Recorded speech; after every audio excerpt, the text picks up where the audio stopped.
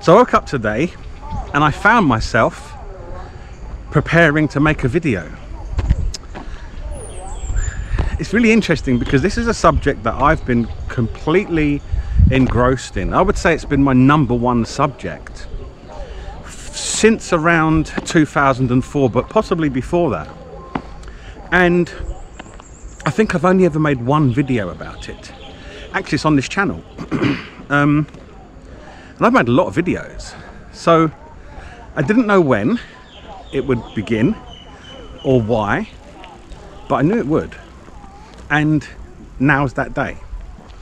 So what is this subject? It's got many words, many names. But the simplest way to describe it would be the nature of happiness. See, even happiness is too much of a strong word. It could be called the nature of peace, but peace equates to happiness. So let's call it the nature of peace for now. And when we find ourselves in this realm, because that's what we do, we suddenly realize I'm a person. And it normally happens probably around the age of maybe 7. You know, before that you kind of know you are, but then you get the objective idea that you're a person. At that point, you've found yourself in this realm.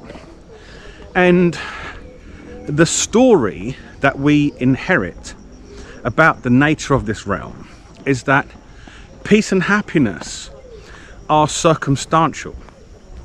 So I'm walking in this absolutely beautiful nature park. And yeah, it's beautiful here. And we equate it with peace and happiness. But what's actually going on? Do we ever take the time to really examine the nature of this peace and happiness? Have you ever felt peace and happiness, one of the two, in circumstances where they shouldn't be there? I know I have. People often talk about being in car accidents and there's a moment where everything is completely still. So I've been in situations where I've been excruciatingly happy when the external circumstances in my life look horrendous. And this subject has fascinated me because I grew up in circumstances that were labelled inherently unhappy. It was quite a rough part of London, and you know, disadvantaged family, so-called disadvantage, this delinquent behaviour, or so-called, I think it's probably less so-called, it was a bit delinquent, but you know, this is what inner city kids do. And I went through this process of escaping that, which was quite profound, where I went from actually living temporarily, let's say, in a car to working at Goldman Sachs. I did that in about 6 years. And it did make me happy, but not really, not in the way that I thought it would. And we've all had this experience where as soon as you acquire something new, there's a moment of happiness, but it doesn't last very long. I can remember when people would buy new cars and I'd be like, look how amazing my new car is. I've done the same thing. And you go in the car and it's amazing, and 3 weeks later, there's fast food wrappers in the well and CDs when they used to have CDs everywhere, and the car's a mess. And the love of it's diminished. It's now become another thing I have to look after. So I guess what I'm saying here is the nature of happiness is not circumstantial, categorically not circumstantial. You can find happiness in any moment, because in my own investigations, what I came to conclude was that happiness is the moment. Happiness is what each moment's made of. And this sounds so twee and sickening to most human beings, but examine it. So the circumstances that occur in your life that create this sense of happiness, they are permission fields to cause the activity of your mind that's creating unhappiness to cease. Let's say you want a better job. You've now created a situation which is what most people would do, whereby by wanting a better job, you're continuously acknowledging that your current job is inadequate. And that can make you feel frustrated, disappointed. It can cause your mind to think all kinds of thoughts about your own capabilities or the injustice of the world, which is quite common nowadays. I'm a victim of some situation or process. And then this makes you unhappy, and then you keep striving until you get this new job. And then when you get the new job, you're like, oh, it's pretty stressful working here. I kind of preferred my old job. You know, it's or maybe that's a wrong decision. Maybe I should have stayed where I was. It was a much nicer company, or whatever it might be. So, but in that interim period, when you get the new job, like you get the letter or the in-person interview and they say, we're going to hire you, Mr. Best, you're elated. You come out of that office, you're like, woohoo, I did it, check me out, I'm in my flow, I knew I could do this. It lasts a few days, and then before you know it, you're back at work, still buzzing at your first day back, and then they sit you next to Terence. And Terence is a nightmare. A grumpy, angry, bullying type who resents you getting the job he wanted, or some other drama, and there you are. You're back in the situation of not liking your job. So the point to realize is that moment when you felt happy isn't that you got the job, it's that you stopped wanting. And that is what creates happiness. All situations where you find yourself feeling happiness are normally because you've stopped wanting it to be different. But because of the way your mind is constructed, you've needed a set of circumstances that you think are okay to stop yourself from wanting. You haven't got a partner, it's terrible. You stop wanting a partner because you get one, you feel great, and then the partner turns out to be extremely problematic.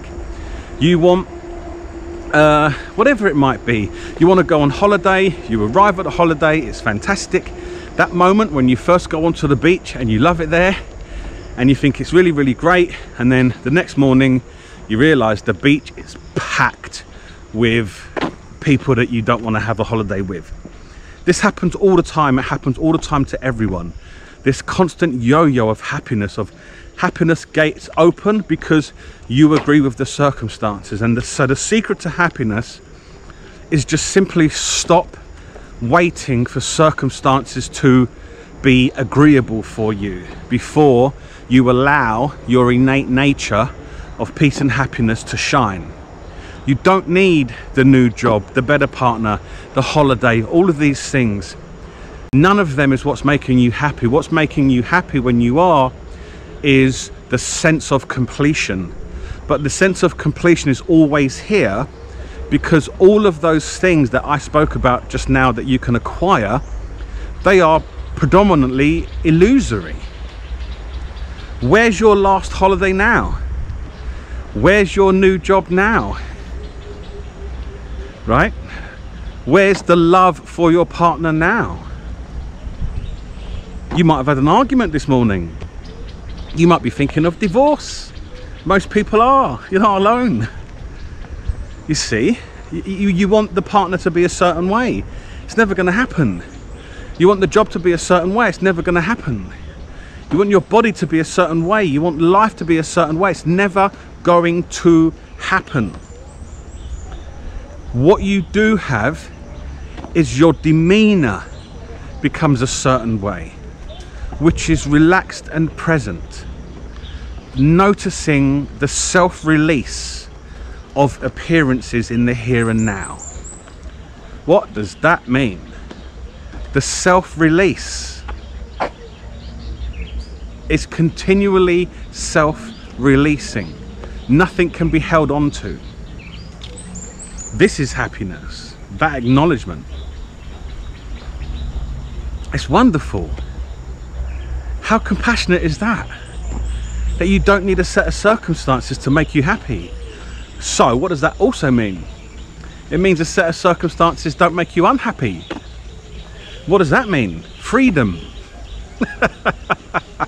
if you're living a life that doesn't make you unhappy or happy, you transcend its contributory nature to your happiness and peace. What is that? It's called freedom. The ultimate freedom. It's the kind of freedom that makes you go, yeah! Right? I'm gonna do that again. Woohoo! And I'm gonna head back.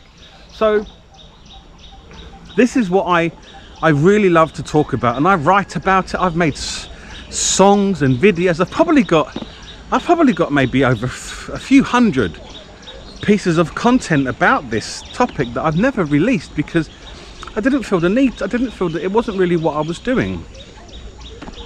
There's a famous teacher called Longchenpa.